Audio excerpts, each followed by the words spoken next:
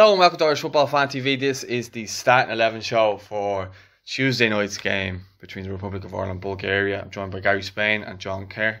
And we're going to get straight into it. This is the team we would like to see. We're going to go three ways about it, and we're going to have to, I suppose, outstrike each other 2-1 if we can't agree. So we're planning a coup. Yeah, so to mix it with experience and youth. Anyway, but for me, in goals, I would like to see Mark Travers start this game. He's played Premier League game already. Eddie Howe seems to like him. He's come in now that Begovic has actually gone on loan to COYBIG now. So for me, he showed what he was capable of against Spurs. And Spurs are a top level team. They were in Champions League final last season. So for me, I would like to see Mark Travers there. I'd understand if you had an argument, but yeah, for Tuesday night, I'd start Mark Travers. Absolutely, and I think it's important to blood another keeper because if the current situation, if Randolph gets an injury, we have no international experience on the bench unless Westwood. Well, Westwood has been, he's been there or thereabouts, and if he's fit and available, so if he's fit and available, yes, I think Kieran Westwood is the backup. But I would like to see Travers get some serious international experience. We need to play Mark Travers. I do think I think he will play as well, by the way, but he would be my choice. Anyway. I do think it's testament to say though as well. I don't think we actually touched on in the previous videos.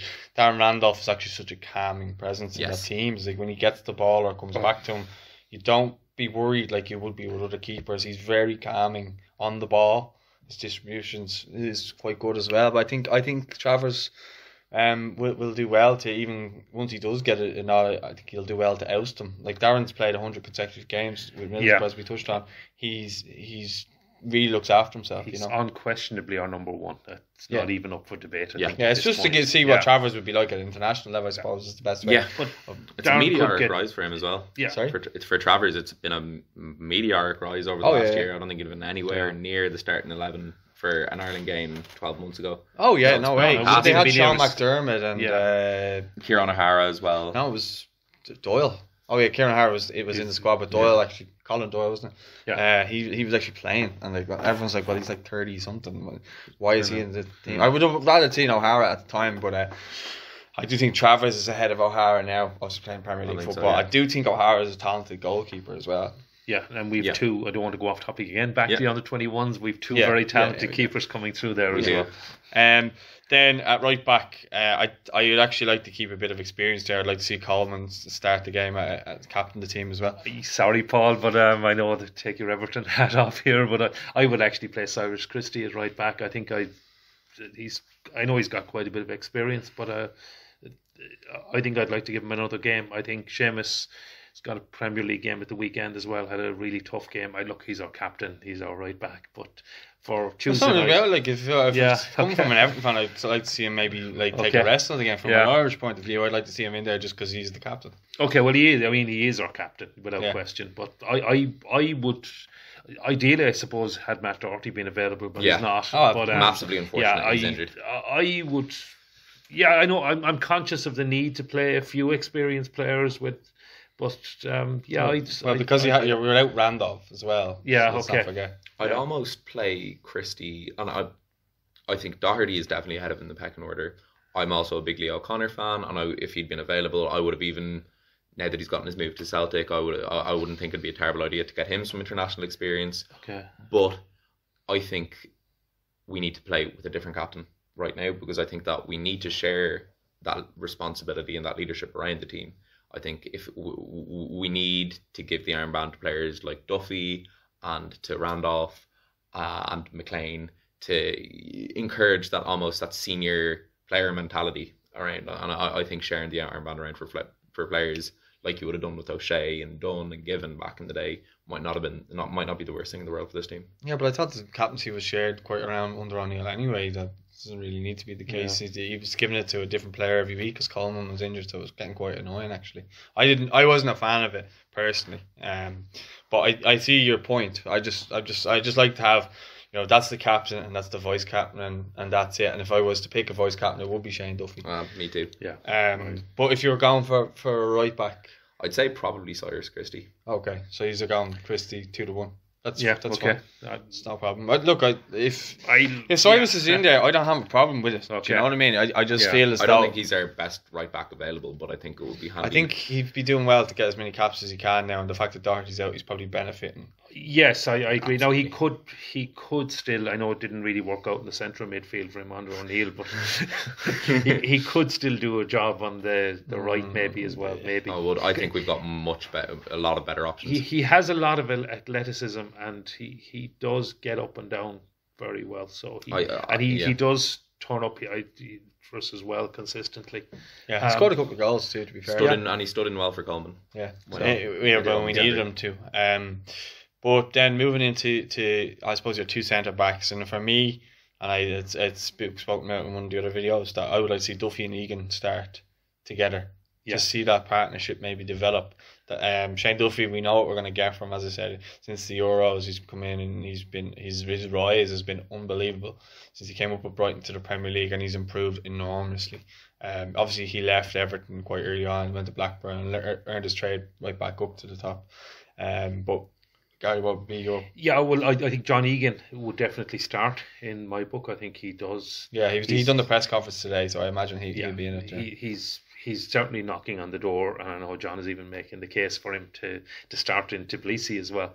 And yeah, I think start with Shane Duffy. That's because the starting 11 show for Tbilisi very own now. Spoilers. Yes, I actually would, and conscious of the need to have a bit of experience to have Shane Duffy at the back as well. So yeah, I would certainly agree with that pairing. Yeah, no argument for me either. I think Duffy should be getting as much experience, grown into a leadership role on the side, and I think Egan deserves his chance now after the way he's played over the last season and a half at Sheffield. Yeah, and I think moving on to left back then, I think this is the only reason I'm doing this and picking this player in this position is because Enda Stevens is out. So I'd like to see McLean actually play left back just to see how he gets on, because he's more than likely going to play that position against Georgia if he keeps playing left back for Stoke. So I think it would make sense to maybe play him there to see, as a settled left back. I know he's played left wing back, but they're totally different positions. Okay, yeah. Are we going 4-3-3? I think 4-4-2, or I think we go the same as the 4-3-3. 4-3-3. Okay, as we're Mick staying plays. as a back four. Yeah, so I think we stay as a back four, unless Mick decides he wants to this is shell what formation. This is what we're going with. Of course, I think this is Doherty's injury affected us massively. I think would actually be, and given that both Doherty and Egan playing a 3-5-2, I think had Doherty been fit, a 3-5-2 might have been a good system to try it for this game. But obviously, with that injury, I would stick with our current system. Yeah, but if you were to pick a left back, who would you have there for this game? I'd probably, for the reasons you were saying, pick McLean. I think, and I've said this previously, I think it's a pity Ryan Manning isn't anywhere around the squad, given his form for QPR. I think Doherty, I would have even tried at left back as well if he was available. But I think McLean is probably our best shout to put there for Tuesday, particularly if he's going to be possibly playing against Georgia in that position. Yeah, McCarthy said he was his second choice left back. Well, he did say that, yeah, and he was the cover for Enda Stevens if he got injured. Well, Mick is the manager, and if that's what he thinks, then I think McLean definitely needs that experience. Okay. Yeah, I think that's... so we sat with it. I wouldn't mind seeing Enda Stevens getting a little bit more time at left back, but the fact that he is out of the game at Tbilisi... I think Sheffield United will want to keep him fit too. Well, that's he's been brilliant for he is playing very well. You know, despite what people said about playing for him the other night, you know, to finish the game strongly. I'm always happy to have James McLean in an Irish team, so yeah, I definitely. Fair. I meant Stevens as finishing the game strong. Obviously McLean did too. I'm fully worried to start place for the way he finished, because without him we would have lost that game. Then going into centre mid and as a one defensive midfielder, I'd love to see in there, and we spoke about previously, is Josh Cullen. Yeah, absolutely 100%. I think he will start, and I think I'd love to see him start on Tuesday night. Yeah, I think that this is his chance to maybe take his moment. And to, you know, if going forward, this could be his position. You know, John. I don't want to go too much into it because I know we touched on it in the preview about Josh, so we kind of know. Don't repeat ourselves. Just to reiterate, I think the fact he's playing for a successful team means that we should absolutely have him in our. Given how Charlton have started the season, he's a form player. I would definitely have him in the defensive mid, particularly, and I've touched upon this in the last video. Glenn Whelan isn't going to be around forever. I think picking a younger player to maybe assume that mantle for the long term, it wouldn't be any harm to get him that defensive midfield experience now. Okay. I don't think there's any really anything Yeah, more to read to that's- add with that. yeah. Then if you're going as the other centre midfielder, and this one might be controversial, maybe it's more of a fantasy for me or anything like that, because I know the guy personally, but Jack Byrne, I'd love to see start in there as the other centre midfielder. Yeah, I'd like to see Jack Byrne. He's even as a League of Ireland fan as well, although not a Rovers fan by any means. But yeah, I'd like to see Jack Byrne in there. I think he'll play on Tuesday night. I'm not sure if he'll start. No, I think he'll be off the bench. I think he'll be off Would the you, bench as if well. you were Mick McCarthy, would you start like right now, like in a fantasy world? I actually, and I hope the League of Ireland fans don't come for me for this, but I think if we are to look into mix experience with newer players or fresher players, I'd almost be looking at maybe having Cullen and Brown, or Cullen and then the two Hendrick and Horan, because I don't think we want to chop and change too much, and I think Hendrick and Horan are definitely two players who it would be fantastic if they gained a bit of form. If one of them nabbed a goal on Tuesday night, I think will be massively beneficial to the team's psyche going forward. So I probably would let Jack Byrne come on. I'd give him like 20 minutes, half an hour at the end of the game to hopefully stick a banger in top bins. But I wouldn't play him for the full 90. Okay, Gary. If you were to pick someone there, centre mid. Yeah, I'll go for Jack Byrne. You go for him? I'd pick Jack Byrne. Yeah. Okay, so we have. Okay. That's sorry, you struck out It's there. all right, 2 it's to 1. all right. Okay. So it's Jack Byrne, Josh Cullen, and then who was going to actually play number 10 was Alan Brown. I would have played Alan Brown number 10. I think that's his best position, and I think that's where he plays. So yeah, I would agree with that. I want to hear I'd go John's for a argument. different Alan. I think Alan Judge played fantastically well. I think he's played well in a central position before, and I'd like to see his creative influence kind of in a central position. Well, I was looking more at Judge more as a wing position, and that's what it's going to kind of come on to. I think he's been effective on that right wing against. Did he come on with right wing against USA when he scored? I can't remember. It's a actually, while yeah. back, Okay, yeah. it's a while back. I have a different. I think O'Dowda should be starting right wing. Okay, well, I think we'll that's his most come effective to that in a position, minute. yeah. You've been struck out with Alan Brown and Jack Byrne, I suppose, with the 2 to 1, unfortunately. Okay. This wasn't premeditated, by the way. Okay. That won't be the midfield 3 anyway. This is just what I like. Fantasy, to see. yeah. Mick will obviously put someone more experienced, I think, in the centre midfield spot. But I suppose then if you look at that swap, you've Cullen, Byrne, Brown in there, and then if you're going with a trio, I think on the left, personally, I would like to see Ronan Curtis start there. You might have different views on that. I would just like to see him start there. I think he's been kind of coming in and out of the squad last year, not really been getting a look in, and I think he's been a little bit unfortunate because he had a really good season last year. Yeah, he's probably been unfortunate. I don't know if he'll get a chance to start. I think you could play Callum O'Dowda on either wing, and I was thinking maybe of playing O'Dowda on the left and then playing Judgy on the right. I don't know if that's what's going to happen, and maybe I'm just trying to fit the team to suit the players I'd like to see I'd play. be fairly much in agreement with John to have either O'Dowda or George on the right hand side, but you could, as you said, mix them up. So. And there's no reason that they have to stick in those positions for the entire game. Yeah, we've seen O'Dowda on both flanks, and he's played pretty well on both. Yeah, and same with Judge is one of those players, as we saw on Thursday night, that pops up all over the pitch. So it might not be a harm to start them on the flanks, and they can switch around. Yeah, it's 14.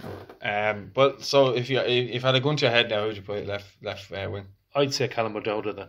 Okay, you go O'Dowda. I'm going around the Curtis. I'd probably go O'Dowda myself. Okay, so I'm struck out there. So that's O'Dowda on the left hand side. Has he played much football this season? I haven't seen a lot of him or heard him. I heard he had a bit of a trouble. His contract situation is a bit strange. Yeah. There was a talk of him going to Leeds over the summer, Yeah. and Bristol City were quite open with Callum's situation and the likelihood of him leaving. And then he spoke about it in the press conference with Orla. He said he's just kind of seeing how things go. But So, I don't know. I didn't see how he started. Did play. I think he did play just before this squad, if I remember rightly. Okay, well, if he's playing, I'd like to see him. But I just Yeah. think it makes sticking to his guns and saying players playing regularly. I just think Curtis playing more regularly, in my opinion. I'm going to be honest, and I don't know if it's a controversial opinion, but I think right now, if we're looking at the rest of this qualifying campaign, I don't think Ronan Curtis is going to change the game against any of the players that we have. I think a player playing at League One level, admittedly quite well, but I don't know if a League One player is going to be a game changer. Alan George. Alan Judge is a championship player who's playing in League One, and I think that there is some. He's played for years, and I think Ron Curtis hasn't played really above at a higher League level. One. Yeah, and in fairness, that Judgy has played most of his career. At championship maybe level, not most, but a lot of his yeah. career at championship level. So. I definitely would like to see Curtis come off the bench. I think he's a fantastic player, and I think in a couple of years he could be a greater player at a higher level. But for now, with experience for the next couple of games in mind, I'd probably start Judge, no doubt, on the flanks. Okay. Well, that's the way it's going to use. Have O'Dowda on the left hand side. Then if you're going right side, Judgy. Yeah, I'll go with that. Judge. Okay, that's a fair point. And then if we're going centre forward, and the reason Judge gets in there is because the way he finished the Denmark game, came on the other night. He done well defensively and in an attacking role as well. He was playing centre forward at one point, you know. And as we said, he probably would have started against Gibraltar in Yeah, June if he hadn't been injured. But I think it'd be an interesting way to see how he plays games from the start for Ireland as well. Yeah. Up top, I'd like to see James Collins just as a different dimension. Just see what he could do at international level. He scores goals, you know, at every place he's been. He seems like a right handful. He's my pick. Well, he wouldn't actually be my pick, although I like him. He's come up through the divisions with Luton, and he scored, I think, 3 goals already in 3. Yeah. He's won 3, or certainly impacted 3 games for Luton. He's scored important goals, and they've done a bit better than expected as well. Another team that were expected to go down in the championship. I know who you're going for before you even say it. Well, I'm actually going. Gave it away, didn't he? I'm actually going for Scott Hogan. Yeah. I think he's a finisher. The form he had a couple of years ago with Brentford when he was banging in those goals. We were talking earlier about Callum Robinson, about David McGoldrick. We don't have somebody that can put the ball in the net, and we haven't had that since Robbie Keane. I'm not saying Scott Hogan is the answer, and he's not scoring regularly enough yet, and he's not even, well, I think he's in and out of the Sheffield United team. But, Stoke, is it? Or Stoke. He's on loan to Stoke, to Stoke. He scored 2 a couple of weeks ago. But he is someone I'd like to see. Thought he did well when he came on Thursday, and I'd like to see him start on Tuesday. No, I don't want to be too harsh on him because I'd love to be proven wrong with this, but I think Scott Hogan was a finisher. I think certainly in the games that I've seen him playing in Ireland, sure, he hasn't looked like a natural goal scorer. James Collins has looked like a natural goal scorer for the last 2 or 3 years now. And now I think Hogan played fantastically when he came on. I think I said in the Switzerland video, it was him that was creating. It was him that was creating the space for McGoldrick with a chance. So I'd love nothing more for him to come off the bench, get a goal or 2. But I think Collins deserves his shout, and I think you're right when we say that we need a natural finisher in the squad. I think James Collins is more likely to be that than Scott Hogan is. Okay. You don't have anything to counteract with, no? No. I mean, I'd like to see James Collins get a run on Tuesday night as well. So I'm happy to be outvoted if you want to. No, to I'd like to see both of them yeah. play at some point. Yeah. I'd just like to see James Collins start the game. That's just, as I say, it's fancy. Like, we're not going to agree on every position, and ultimately we didn't agree. We agreed maybe on the, I suppose, back 5, and everything else was kind of a little bit different, you know. But yeah, I suppose that's the team then. With Travers in goal, Cyrus Christie at right back, outvoted. Duffy and Egan, centre back, which we all agreed on. And then McLean at left back, and then we had Josh Cullen, Jack Byrne, Alan Brown, and then it was O'Dowda on the left hand side, Judge on the right hand side, and then we had James Collins as the centre forward. Focal point. Well, yeah, I suppose a huge thanks to the lads for coming on. Let us know your thoughts in the comments. Who would you have starting that team? I know we're going to always get, so much interaction with the Starting 11 show, so I'm looking forward to see what you guys have in the comments, and don't forget to like this video if you enjoyed it. If you didn't, I'll put a dislike on it. Don't forget to subscribe as always, and huge thanks for watching. Right, huge thanks to the guys again. Check out on Reddit, the subreddit, or COYBIG. Check them out. Don't forget to follow Gary on Facebook at Spain Gary as well. And John, you on Twitter if you want to shout it out there? I actually can't remember my Twitter handle. Well, we'll put it in the link. But huge thanks to the lads for coming on. We'll speak to you all soon. Come on, you boys in green. Come on, you boys.